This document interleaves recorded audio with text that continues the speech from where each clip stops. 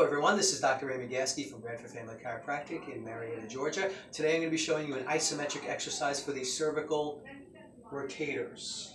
So, simple exercise, we don't need any equipment, we're going to use our hand to be the resistance, and what we're going to do is we're going to attempt to rotate our head, except our hand is going to block our movement. So we're going to turn using about 50% of our force into our hand, and we're going to hold this for roughly 15 seconds.